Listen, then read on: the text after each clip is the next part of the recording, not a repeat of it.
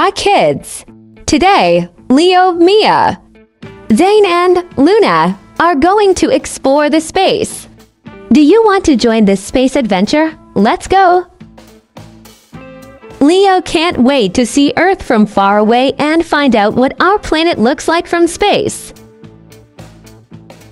Mia loves planets and wants to learn more about each one in the solar system.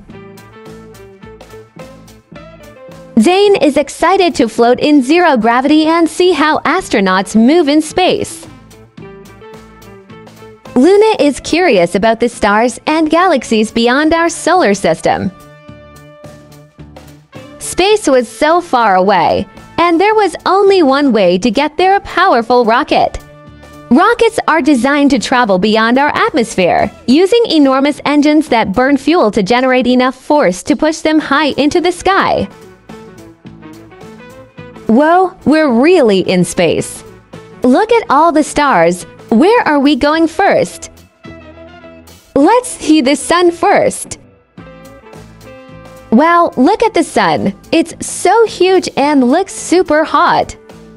The sun is the biggest object in our solar system. Let's go to the next one. Look how small Mercury is. It's the closest planet to the sun, which makes it super hot during the day and freezing cold at night. Next is Venus.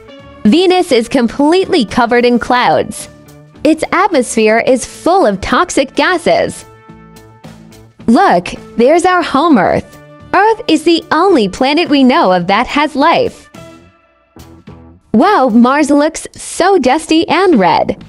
That's because its soil contains iron, which makes it look rusty.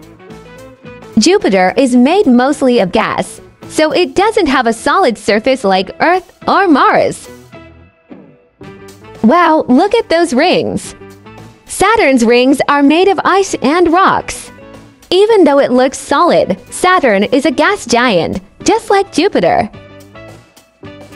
Next is Uranus. Do you know why is Uranus tilted on its side? Scientists think a big space rock crashed into it a long time ago, making it spin differently than the other planets.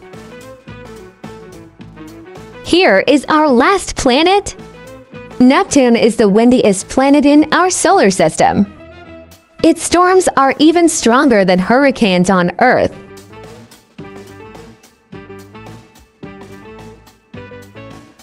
While we enjoyed this amazing space trip, now we are ready to go back to our Earth.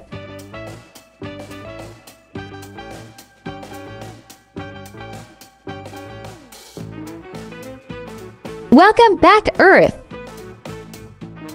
Thanks for watching. Please subscribe and follow us on YouTube and Instagram at Lubagakity.